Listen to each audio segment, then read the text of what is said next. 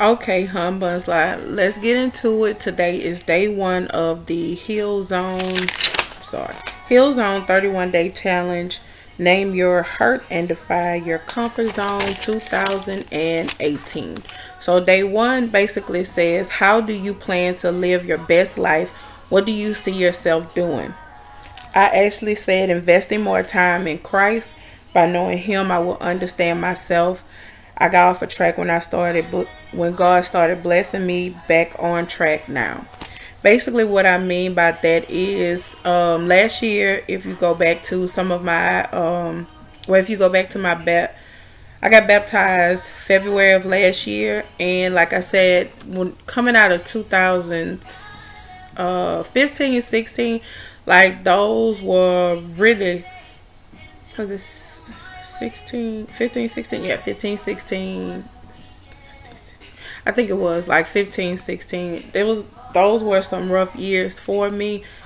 I lost a lot of people. A lot of things happened like in my life that just made me think about just life period.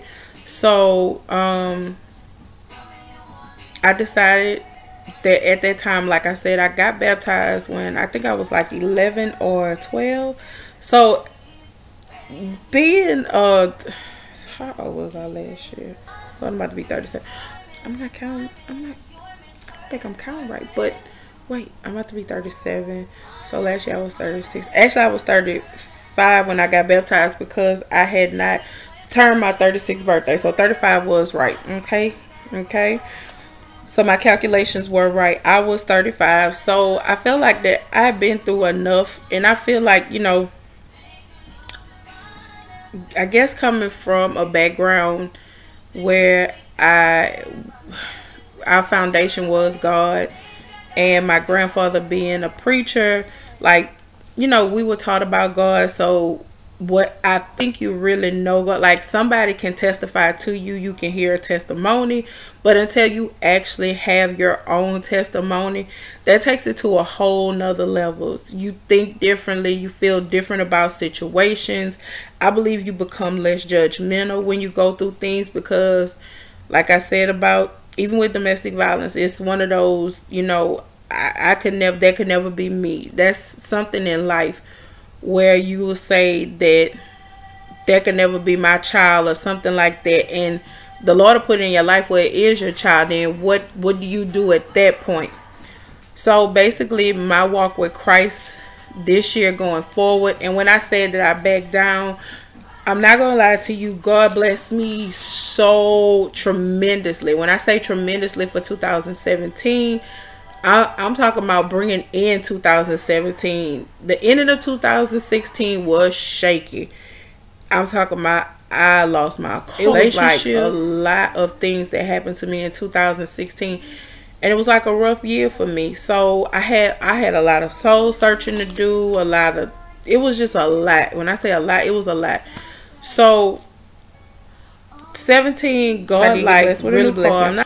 But I'm also talking about as far as my job. My old job had me away from my family. I would spend time with my family, my kids. It was just a lot at that time. What else? So I got blessed with a new job. My relationship got better. We end up mending to a certain degree. It's still there. We still have some issues, but for the most part we are healing. It was just like I said, it was a lot, and God started blessing me. I was going to church every Sunday. I was doing Bible study via television, and it's just like once I got blessed, I got too busy, and I know that's what happens a lot. And I think sometimes, you know, they do say don't always blame the devil, but the distraction was there, and I think it was the materialistic distraction that was there for me. So I'm at a point where I appreciate the things that God has blessed me with. So what I'm going to do is invest myself in Him more, because when I was I was less angry. Like I started becoming a little bit more angry. My roll rate just getting back up there. The cursing, it really never stopped.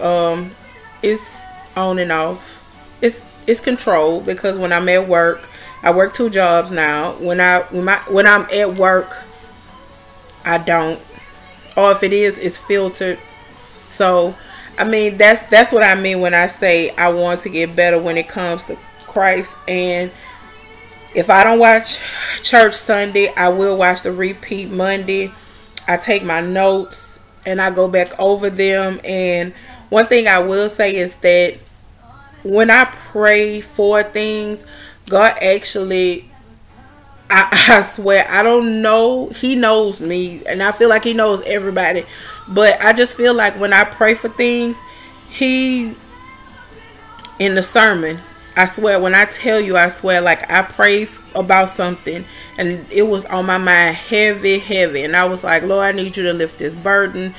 And I need a sign, I need a prayer. And when I tell you, the preacher preached about the exact thing that I was talking about and debating with. So I feel like if you put it in the air, God is saying it. We just have to be still to hear and receive it. So that was day 1. I know that was a little bit lengthy, but that was what day 1 consists of.